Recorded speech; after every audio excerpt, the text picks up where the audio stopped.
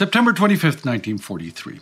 What do you do if you're at war and one of your allies falls? Carry on and do as best as you can without them, or declare a war of vengeance on your recent allied forces? If you're the Nazis, you do the latter.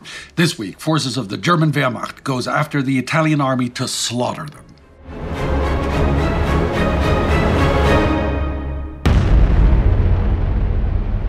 This is War Against Humanity, a series of World War II in real time. I'm Spartacus Olsson.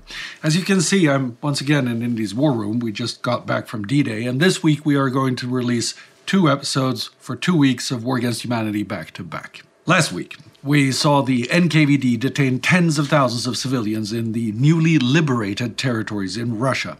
In the US, the suppression of Japanese Americans harshened.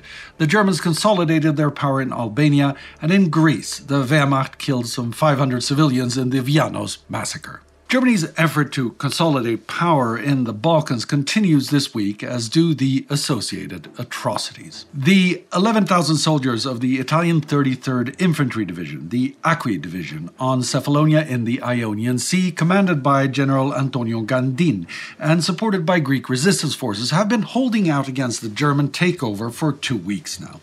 Their situation has become hopeless after the Wehrmacht sent in detachments of the 1st Mountain Divisions and 104th Jäger Division. Gandin, well connected within the Wehrmacht command, wants to surrender. His men, knowing that they will become German POW, do not. Gandin concedes, and they prepare for direct confrontation, which comes when the Germans attack from sea and on land. By September 22nd, the Italians have lost 1,315 men against 300 German soldiers, and the Italians surrender. Now, back on the 13th, German Führer Adolf Hitler ordered that for all parts of the Italian units which allowed weapons to fall in the hands of partisans or worked with partisans, the following treatment is provided. 1. The officers will be executed according to military law. 2. NCOs and soldiers will be immediately transported to the east for forced labor. They will be dealt as prisoners of war. On Cephalonia, the German command sees it yet harsher. They argue that they had effective operational control over the Italian forces as soon as Italy surrendered. By that argument, the Italian soldiers are Wehrmacht soldiers and thus mutineers who, following martial law, should be executed. On September 24th, the entire Italian leadership of the Acqui Division is summarily tried and executed. General Antonio Gandin and 137 of his most senior officers are shot, their bodies thrown in the sea. As the ordinary soldiers are disarmed, they are executed en masse. Some on the spot where they surrender, while others are assembled and lined up to be executed in small groups. Some soldiers are made to lie down to be shot through their heads, while others are strafed by machine gun fire. Italian chaplain Romualdo Formato is left alive and witnesses men hugging each other, singing and praying as they are mowed down. In another instance, Formato recalls how some German Wehrmacht soldiers promised to spare the survivors of an erratic shooting incident. As around 20 survivors crawl out of the tangle of their comrades' dead bodies, the Germans open fire again. Up to 5,000 Italian soldiers and officers are murdered. Some bodies are cremated, others thrown in the sea or left to rot in the streets as a warning to the Greek civilians. Some Italians manage to escape or join the Greek partisans. Others will be used as slave laborers on Cephalonia by the new German occupation forces. A few thousand are loaded on passenger ships to be taken to mainland camps. Hitler has ordered to forego all safety precautions during the transport of prisoners, regardless of losses. Consequently, the transports on Simfra and Ardenna end with the ships striking Allied mines, adding up to 3,000 Italian dead as the ships go down. By their own word, the Wehrmacht is acting in vengeance, using Hitler's kill order as a cover. Captain Sigvard Göller writes, "On the island of Cephalonia and Corfu, the Italians resisted and believed in their irrational blinding and their so characteristic arrogance of idiots that they were about to change the course of history. Everything that our comrades in arms were forced to suffer beyond Africa and Sicily because of their betrayal burnt us. And we hit them. We hit them as we never hit anybody else in this war." Yes, Cephalonia and Corfu. After the Acqui division is done in, the German troops move to Corfu on September 24th, where they capture 8,000 Italians, killing at least 23 officers, by some accounts all 280. The captured men will suffer the same fate as the survivors at Cephalonia: slavery.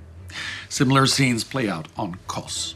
If the Germans think that these massacres are discouraging resistance, they are sorely mistaken, though. Partisan activity is on the rise across the Balkans.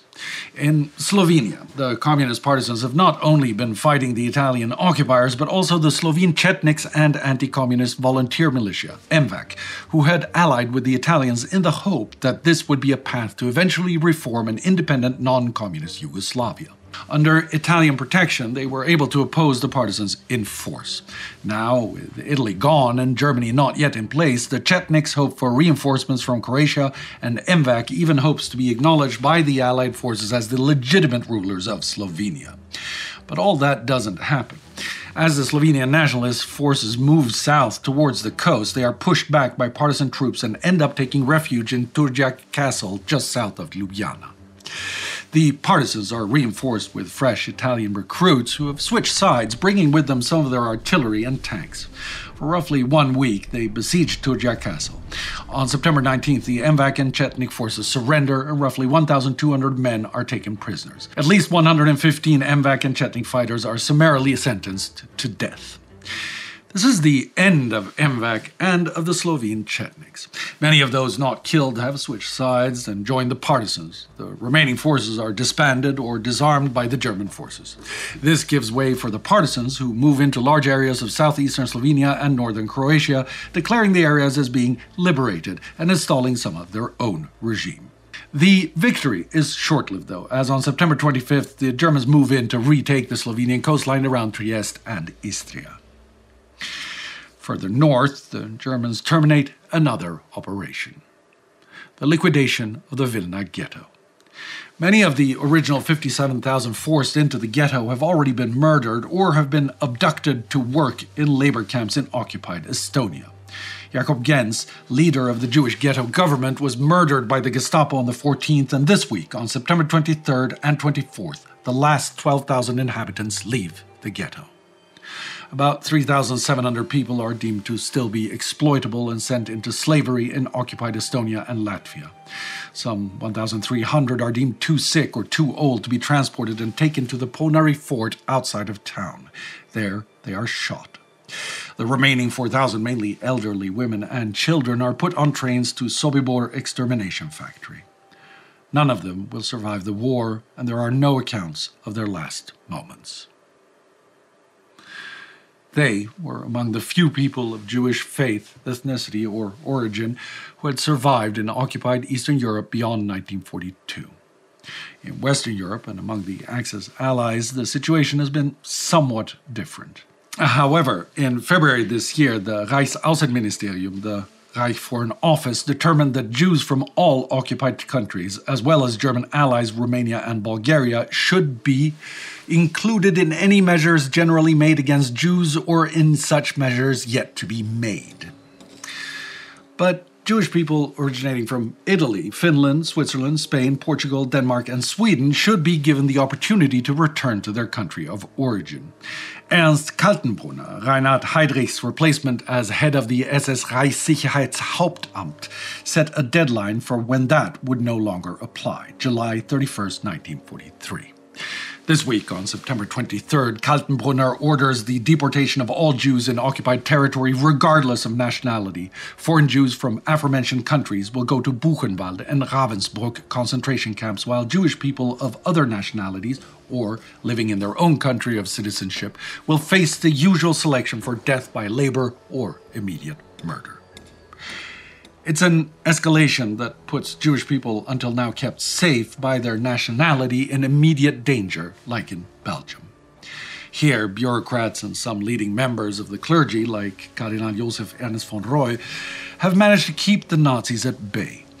Heinrich Himmler ordered an end to that already in July, but the order is only enacted now in September, with combing actions in Brussels and Antwerp, resulting in the arrest of several thousand Belgian Jews.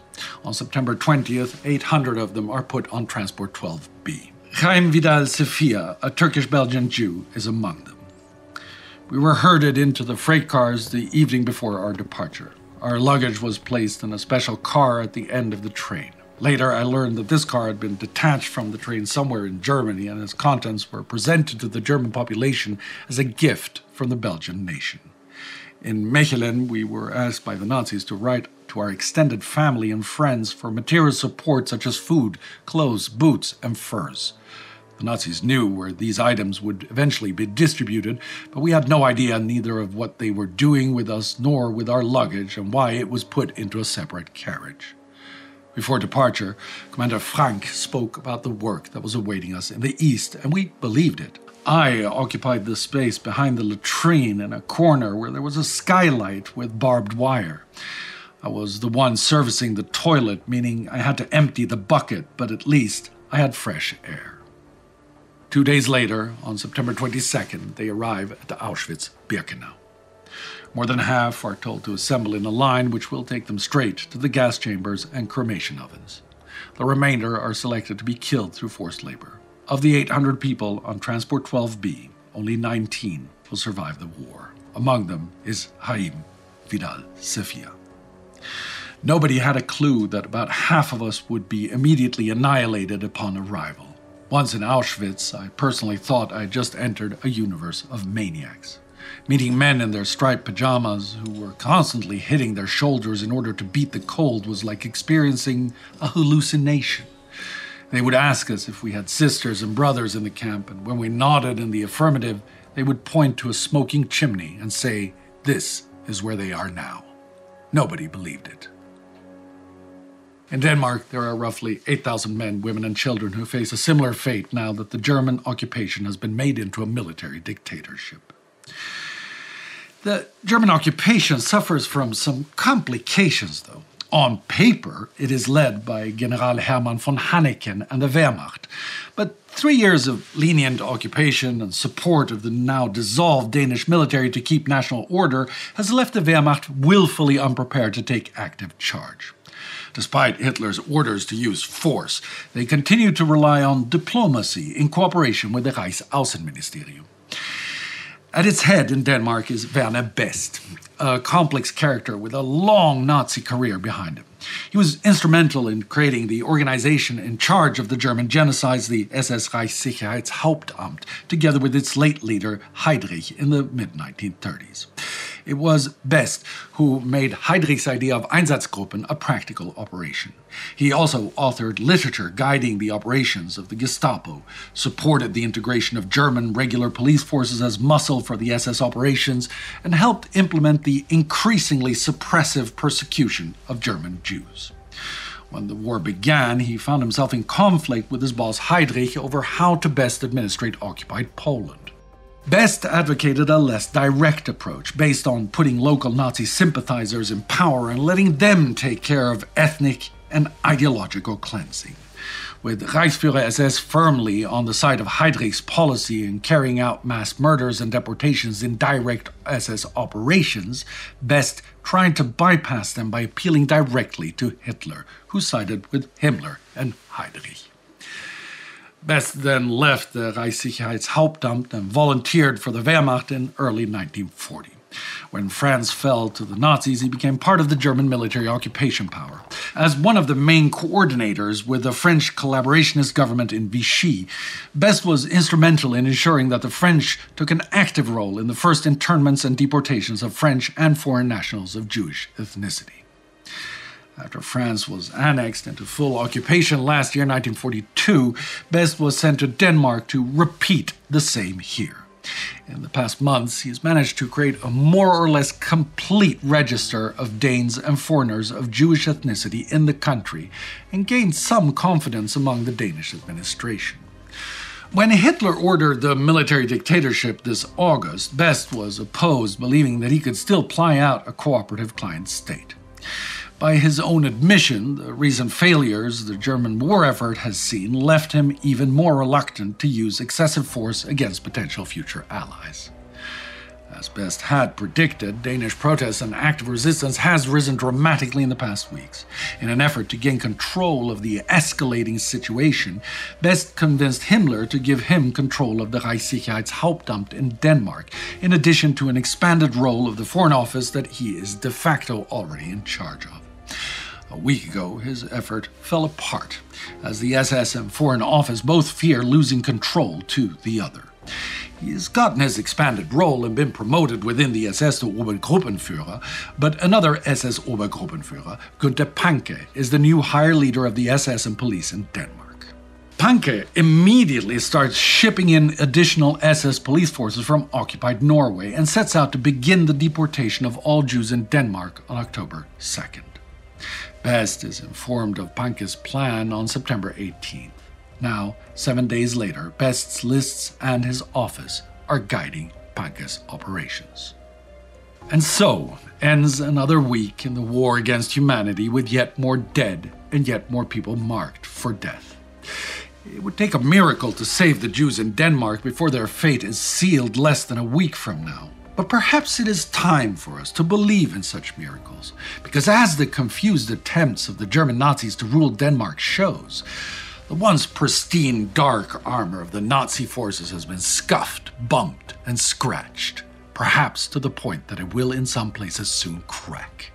Next week we will see if that place is Denmark.